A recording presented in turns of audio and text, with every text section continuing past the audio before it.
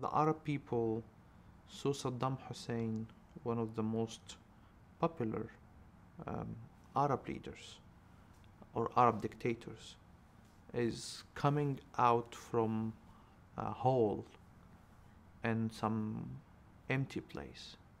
directly to TV. That was a very important moment in our history, because before that we thought that those leaders are have gods or have um, unknown power that nobody can touch them. Uh, Putting Saddam Hussein in a trial in front of TV, people can see his trial, was a very powerful message that not only for the Iraqis, for all people who, Muslims or Arabs, that leaders can be trialed. The only negative thing that the trial been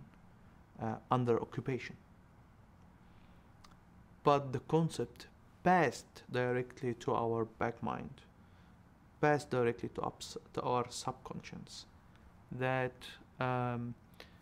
in 90s and 80s we saw Mubarak and Saddam Hussein as close friend and talking to each other, and if you saw uh,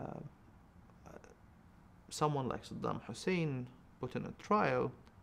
and you know that he made crimes against his people, definitely you will think about your president, definitely. um, and I hope that the Egyptian people will do the same thing, which is putting Mubarak under a trial, fair trial, and give a good accusation to the court, and then put him in jail, uh, which is will be a very important message from the Egyptian people to the world, to the unfree world, that dictators can be trialed. They can go to jail too, at some point,